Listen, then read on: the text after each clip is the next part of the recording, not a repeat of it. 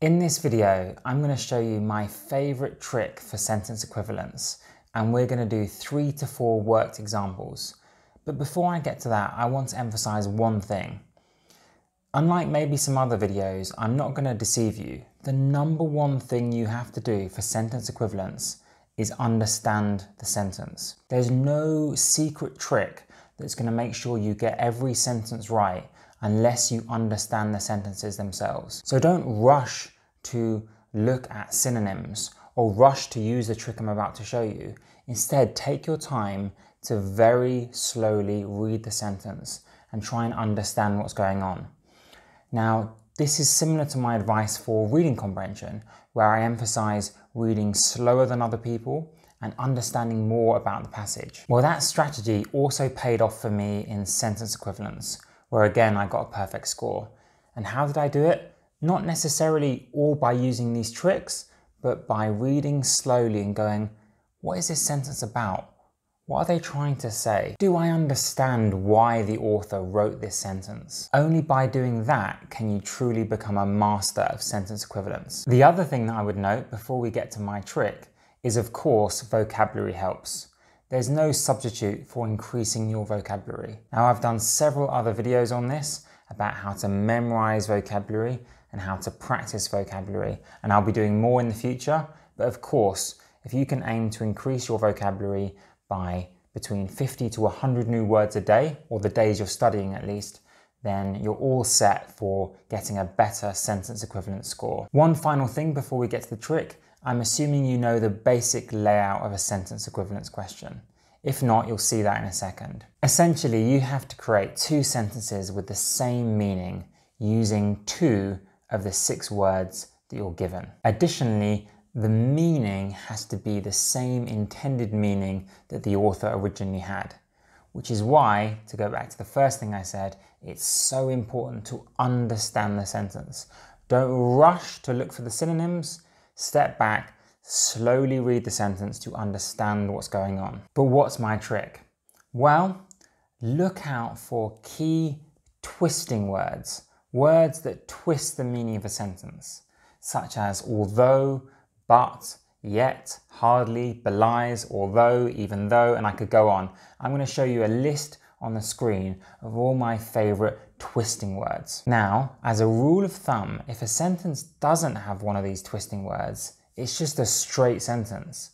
We want a word that expresses what's been expressed elsewhere in the sentence. In a sense, we're going to need a synonym of what's gone before. I'm going to show you an example of this in a second. If you see one of these twisting words, the chances are that you're going to need to say the opposite of what's gone before. You're going to need an antonym, a word that means the opposite of what's gone before. This is the most common circumstance that you'll see in the GRE sentence equivalence section. Finally, at the hardest level, you might even see 2 or 3 or more twisting words. And that's when you really need to figure out, are we saying the opposite to the opposite, and that kind of thing. And I'll give you one example of that in a moment. The words you can see are not necessarily a complete list, but these are just the most common words that come up. If you can think of more examples, write them in the comments and I will tell you whether they are also twisting words. Without further ado, it's time for 3 or 4 brilliant examples to summarize this lesson. If you're learning anything so far, please hit that like button and of course subscribe. So here is our first example, and remember, our top goal is to understand what's going on. Only after that are we going to think about any tricks. So let's read slowly. After hours of acrimonious arguments, the negotiations reached an semicolon, neither side was willing to compromise. So after hours of arguments, the negotiations reached a something, neither side was willing to compromise. So what 2 words here would fit in nicely? We can understand the sentence, roughly speaking, even if we don't know what acrimonious means. We know that there's been lots of arguments, and that's not going to help a negotiation, is it? That's going to cause a negotiation to be blocked, especially if neither side was willing to compromise. So we've understood the sentence. As it happens, there are no contrasting words. There's no but, yet, even though, despite, Therefore, I'm looking for two words that just sum up what's going on. In a sense, synonyms for what's going on. The negotiations reached an, it wouldn't fit to say solution, and it also wouldn't fit to say resolution. That's a more positive word. So here the big decision is, do we go with conclusion and end, which mean roughly the same thing, or impasse and deadlock? And here it's about tone. If we've understood the tone of the sentence so far, we know that conclusion and end is a bit too positive. That's almost successful, right? If negotiations reach an end or conclusion, that could be that they've been a success.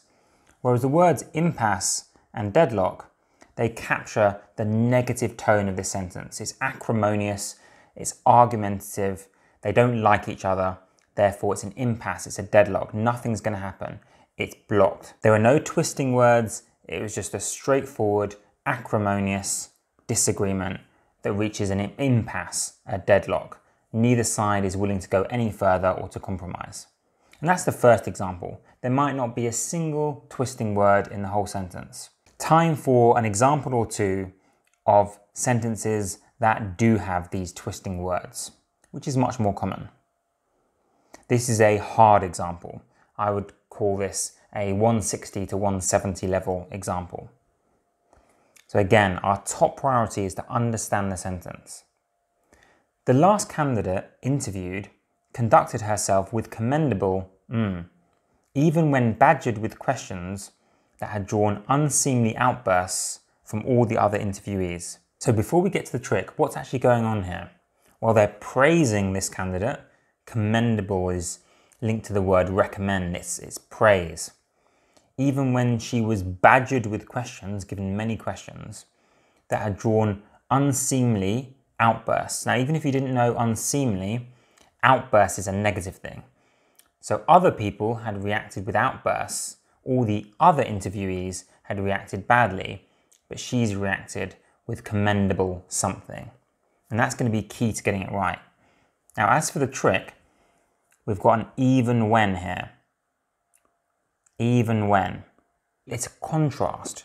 Her behavior is going to be contrasted with the unseemly outbursts of the other candidates. So we're looking for an antonym, an opposite of being unseemly. At this point, your vocab skills would have to kick in. You would have to know that decorum and propriety are the opposite of being unseemly.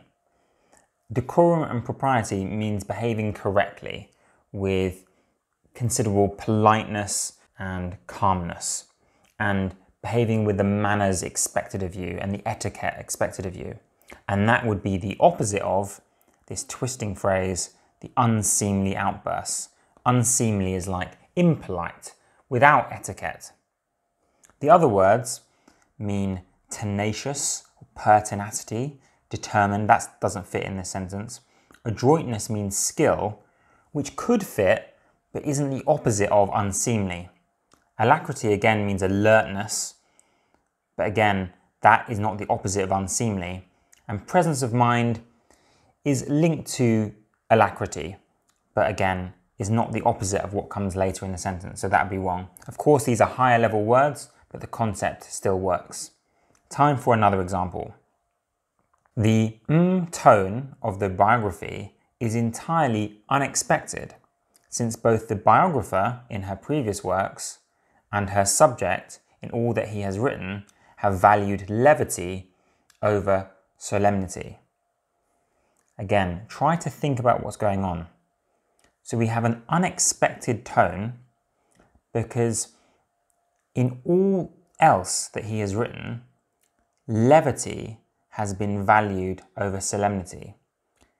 Now, even if you didn't know that levity meant lightness and humour, and solemnity meant sadness or seriousness, you can still maybe get this question right. Even if, for example, you just knew that solemnity meant seriousness, we can see that this person normally values something over seriousness.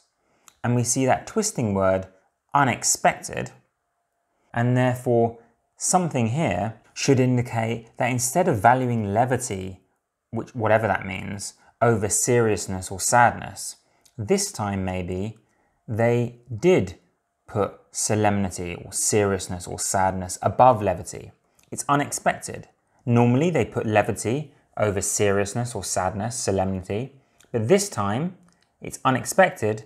They're placing seriousness or sadness as the emphasis. That's the tone that's unexpected. Which two of these 6 words emphasize seriousness or sadness over levity, which is not the normal way round for this author? Well, we can eliminate some. It's not going to be jaunty, that's happy or upbeat. Jocose, if you know your vocabulary, is linked to joy, which again is close to happiness. So it's not going to be that. Frivolous means light-hearted, again, a bit like levity. But here it's the twist, it's solemnity over levity. So it's not frivolous. And ironic means something totally different, which leaves us with the 2 sadder words, lugubrious or sad, and melancholy, which is again a synonym of sad. We caught the unexpected twist. Not levity over solemnity, but this time solemnity or seriousness or sadness coming first as the tone. Let's do an example of the double twist, the hardest kind of question you might get. Even though the vocab isn't that hard, it's the double twist that makes this quite troublesome. Again, let's try and understand the sentence most of all. Although it does contain some pioneering ideas, one would hardly characterize the work as... Now, if you understand that sentence, you can get the right answer almost straight away. If you don't understand, it's going to be much harder. I'm going to assume that you didn't fully grasp the sentence, even with rereading, and therefore we're going to try and rely on this trick to get us the right answer. I noticed 2 twisting words, although and hardly. Hardly is the equivalent of you wouldn't, right? He is hardly very fast. That means he's slow. He is hardly very poor. That means he's rich. It's an opposite word. It's a twisting word, like although. So we have a double twist. The sentence starts with, although it does contain some pioneering ideas. Pioneering means original. You could expect the sentence to end with something like, although it does contain some pioneering ideas, his work is mainly unoriginal. And that's if there were no further twists. But here there's an extra twist, the hardly. So although it does contain some pioneering ideas that would suggest originality, one would not characterize the work as. It's almost like a negative with a negative cancels out and we're just left saying the same thing. Original and innovative, both meaning, pioneering or breakthrough. Although it does contain some original ideas, we are not overall going to characterize the work as original and innovative. We have 2 twisting words and they essentially cancel out. So we're left just saying a synonym of the original key concept, which was pioneering. Now again, that was much harder than just understanding the sentence on its own, and that's why I emphasize reading slowly for understanding. But still, the trick saved us. We have 2 twisting words which cancel out, leaving us just needing a synonym for the main idea, which was pioneering. So we went for original and innovative. We did it. Thank you for watching and thank you for sticking by the channel. I have great plans for the future of this channel. We'll see how it goes, but thank you anyway for watching and please do subscribe and have a brilliant day.